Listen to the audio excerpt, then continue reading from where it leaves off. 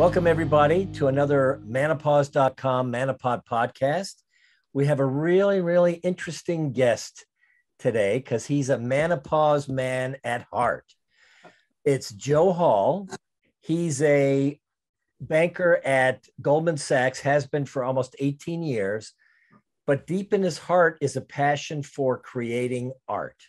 And over the years, he's made several short movies, and he decided at this mature age to take a sabbatical from his job and film a movie that he wrote that is going to be released next month, I believe. July 8th. It's called The Road to Galena. It's a fascinating story that sort of mirrors his own life.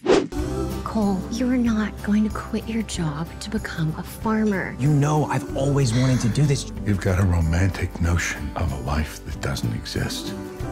You got a fancy house, fancy car, so what, you think that gives you the right to tell me what to do? What, are you jealous? Is that what this is? What would I have to be jealous of, Cole? I have Elle and the farm. Two things you've always wanted. I have been waiting for this moment for 30 years. This is my shot. Life doesn't just happen to you. It is a series of choices you make. This isn't what I wanted. I never signed up for this. The firm, the house, the club. It's suffocating me. Maybe it's time you start paddling instead of floating down someone else's river. And find the road that leads us home. And so welcome, Joe. We're happy to have you here. Thank you. It's a pleasure to be here. Wow. 18 years at Goldman Sachs. Yeah.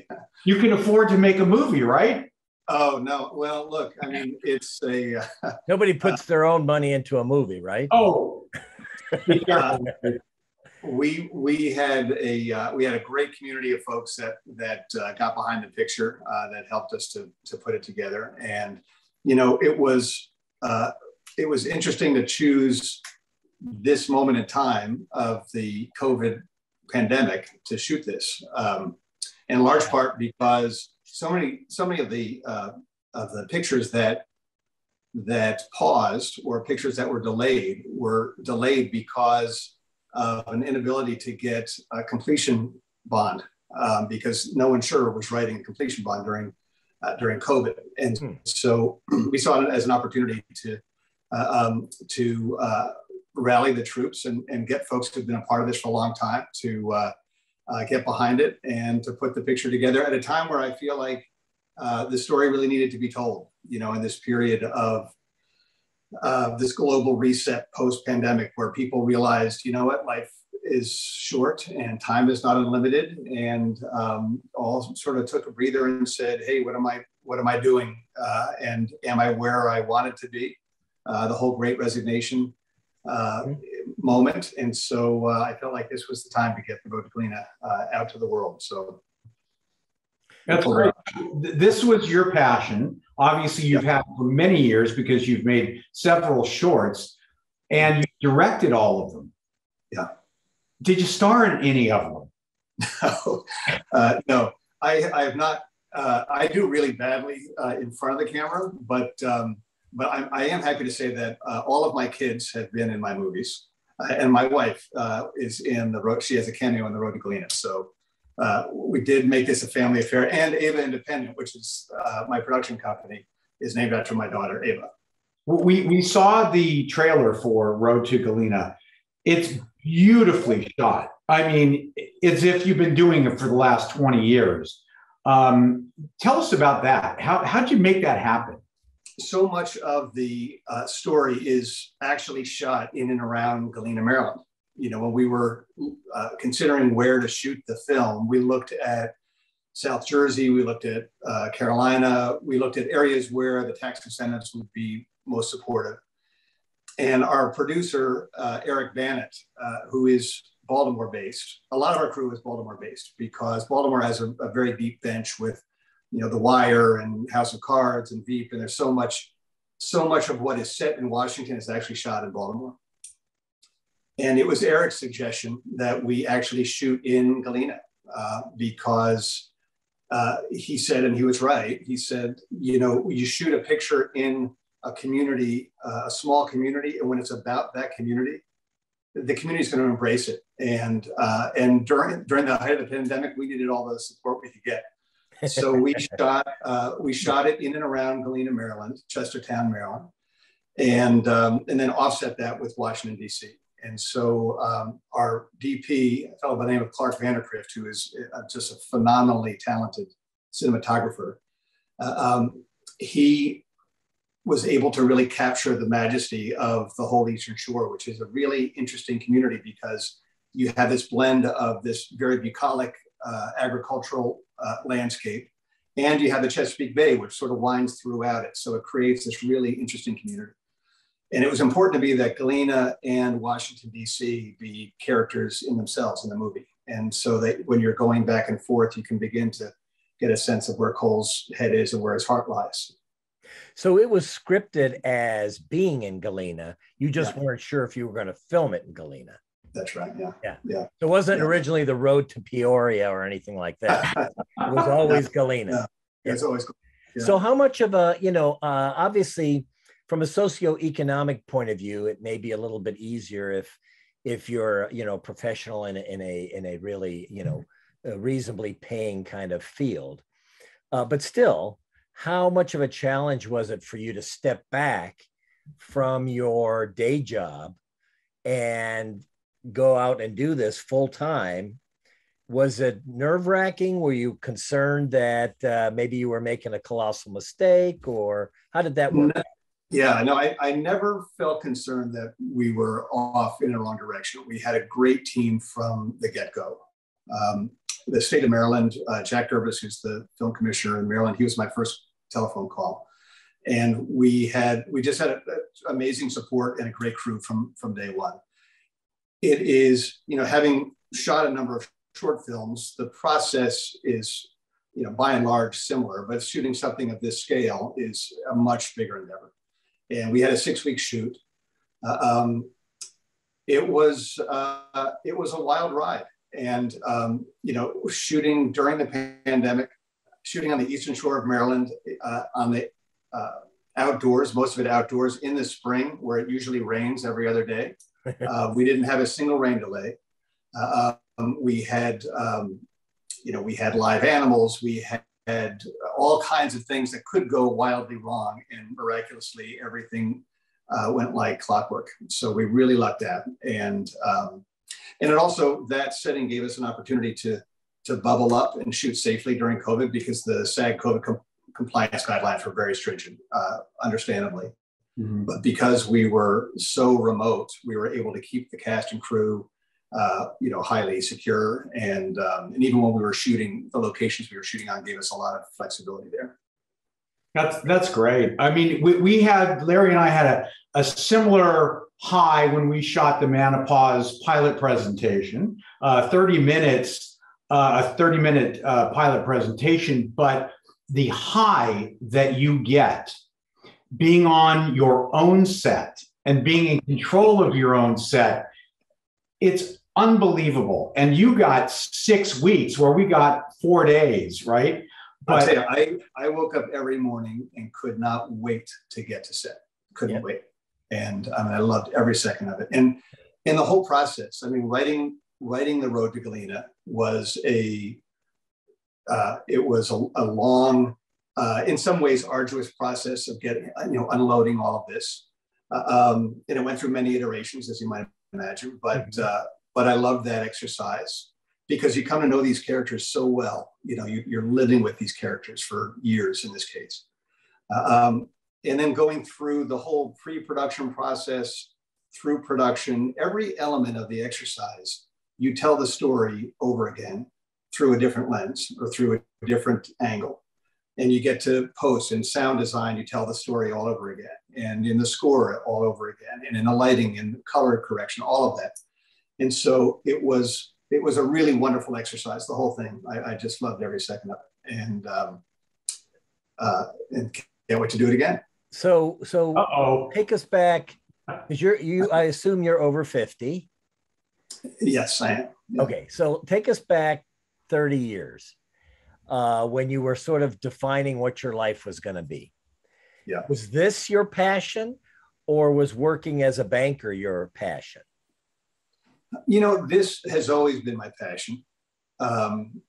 And I had sort of an odd route, even an odd route to Goldman Sachs. I worked in higher ed for a long time, and then had an entrepreneurial venture in there, and then came to Goldman. So I've had an unusual path to Goldman and a very unusual path to being a filmmaker.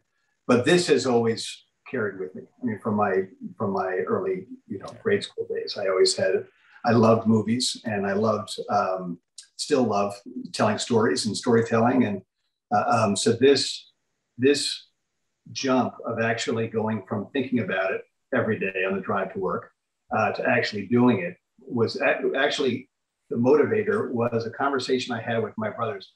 I'm the youngest of 6 kids, and my oldest brother retired early to do this round the world sail.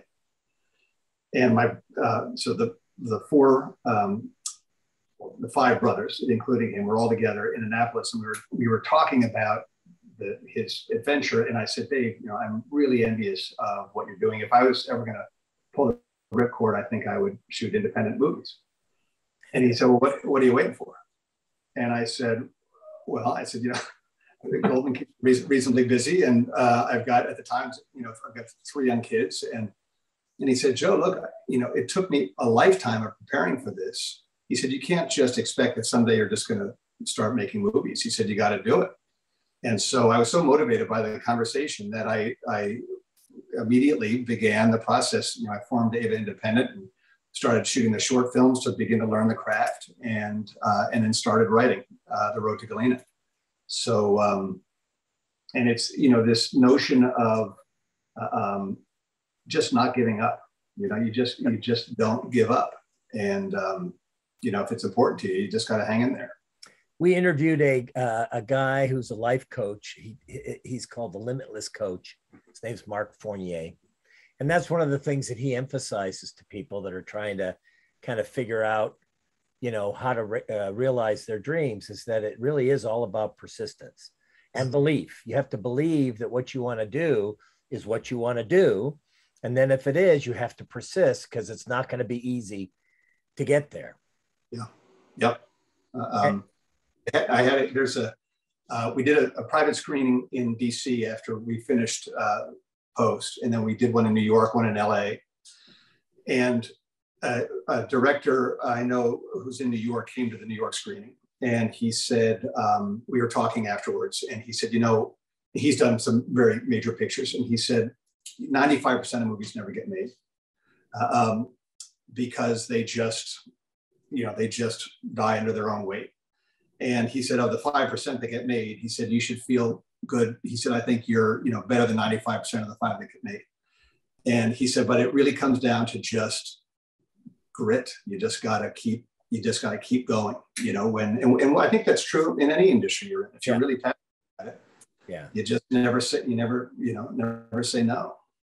Larry and I went to the Austin Film Festival in 2017, and we heard speakers, writers talking about their projects. Marta Kaufman was one of them, who wrote Friends and Grace and Frankie. And she was so motivating that when we left there, we said, what are we waiting for? And as we're in the lobby of the hotel, there was a woman that walked by, and you could see her crystal blue eyes as she's walking as if it was Bo Derek with the wind blowing, running across the beach, right? And we both looked at each other and said, that's our girl right there. And I said, let's go talk to her. Let's cast her in this show that we're going to do after being there for a couple of days. Went up and talked to her. We booked her, and she's in our pilot, right? Oh, that's awesome. She's awesome. But we saw the character walk in front of us, and it was so inspiring. It's like it was in slow motion. Yeah, she was just walking. We're turning like this, looking at her, and it was like, boom, that's her. Mm-hmm. So that was inspiring. Now, here's another thing that when we did a podcast with Marta Kaufman not too long ago. And I asked her, I said, so much of it is timing as well. She did Friends. So I asked her, I said, you had a big hit with Grace and Frankie. Could you have written Grace and Frankie when you were doing Friends? And she said, no, absolutely not, because I didn't have the life experience that these characters need to have. Do you feel the same way? You know, well, a couple of things. One, I look at, you could look back and say, well, had I done it differently, right? Had I gone to NYU and had I chosen this as a career path, you know, could I have gone farther? It's sort of a moot thought, right? It is what it is. And I have no regrets as to where I am today. So I can't sort of revisit that. So I do think that there is a certain element of life experience that goes into the creation of a story like this, you know, to know what the lead character Cole is feeling in these moments. You know, people ask me if this is an autobiographical story, and I really don't see it as autobiographical. But even though it seems that it is. Well, my hope is that everyone, in a metaphorical way. Yeah, well, I hope is that everyone's going to see a little bit of themselves. You know. Yeah. Well, we certainly can identify with it. Yeah. Right. I think that, you know, with the characters, I knew these characters so well, but we had an amazing cast, and the magic of having a great cast is, you know, in the table read and then subsequent rehearsals, you know, I wrote these characters, but they become them. Yes. And then they bring their whole life experience to that role. Yeah. And so that dynamic and, you know, gaining insights from this character that I'm actually meeting for the first time and learning from them, right, and been informed in this whole new way. It was awesome. So we spent a lot of time sort of working together to help to fine tune what you ultimately see on the screen. And my message to the actors was always, look, you know, I'm not looking to deliver a script. I'm looking to deliver a story.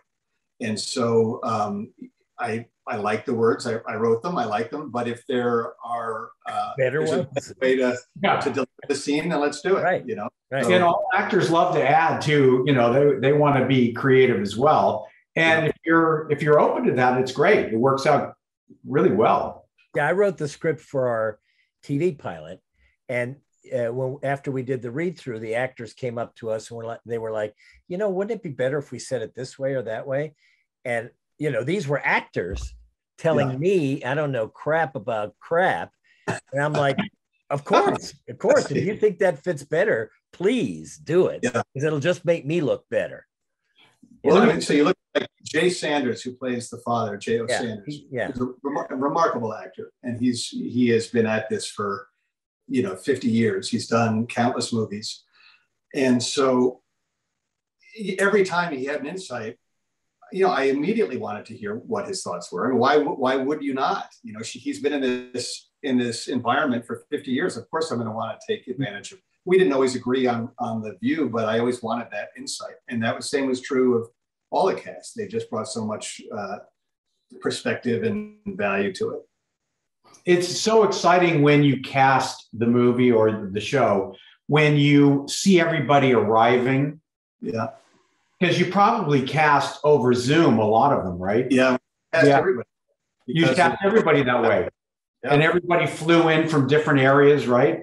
But when they arrive and you see them and you start talking about it, and the energy and the excitement that builds during that time it's incredible. It's incredible. Yeah. So yeah, you can see by our enthusiasm that it's you know, we love it as much as you do. Right. But you know, this isn't everybody's passion. To sort of wrap this up, we've got all these people over 50 watching, particularly men. If they have a passion other than making a movie or a TV show or something, what kind of advice, based on your own experience, would you give somebody who's 50, who maybe has been working as an accountant or a nurse or whatever, but has always had this passion, whatever it might be? Yeah. What kind of advice would you give them about pursuing that dream? You know, I think the first step is just going into a crowded room and saying it out loud. Just saying it out loud. You know, I think so many people carry with them some dream, some aspiration, and they're just intimidated to put it out there. Whether the concern is that people are going to think they can't do it, or that it's silly or what have you. And 99 times out of 100, what people are going to say is, "Wow, that's really cool. How can I help?" Yeah. I had years ago, there was an analyst that the young fellow that was working in the office in DC, and it was a late night. We had a project going on, and I said to him, I said, "Sean, so what's your story? What's your plan?" And he said, I don't know. I don't know. I said, "Come on, if you could do anything, what is it that you do?" And he said, "I don't know." I said, "It's not possible that you could be 24 years old and have no earthly idea what you want to do. Do you want to be a race car driver? Do you want to be a chef? I mean, if you could do anything, what would it be?" And he said, "I think I've always wanted to be like a big, in real estate, be a real estate developer."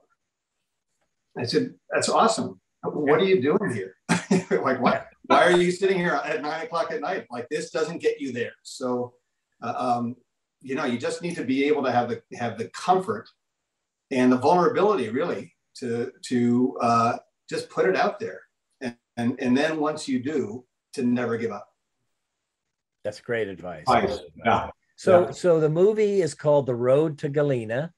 It's coming out next month. Yep. And we have seen the preview, and stay tuned for that. Now, is it going to be coming out on like Netflix or DVD, or how's it? So it is coming out in theaters and on demand July 8th. Okay. And in the first 90 days, it's already, I think, Apple TV. You can pre-order on Apple TV. Oh, great. And it'll be on all the major cable platforms. And folks who want to see it can go to the roadtogalena.com and go to the tickets page, and it's all laid out there for you. Right. We're going to put that on there as well as a little blurb. And go see it if you have a chance, because even though the cast is somewhat younger, the story is universal in terms of trying to make out of your life what you really want, and not what society or family or expectations are making you do. And you're a living example of it. We're trying to be a living example of it. And that's why I think people are going to really, really take to this movie. Well, I hope so. I hope so. I'm excited to get it out there. So I appreciate being with you guys today. Absolutely. No, that's great. And we will be the first in line. Nice. Yeah. Great. So great. I need to know when your pilot comes out. Well, we're working on that. We're selling it. We have a presentation pilot, which is what they call in showbiz as that's the testing pilot that we would show a studio so they will make it. But to us, it's a 30-minute show. Yeah. We'll send you a trailer so you can take it. Do. But, But anyways, Joe, thanks so much for doing this with us, and good luck on the movie, The Road to Galena. And I'm sure we're going to get a lot of people watching it for you. So thanks for being with us. Awesome. Yeah. Thank you. Larry, Mike, it was great to meet you. Nice to meet you.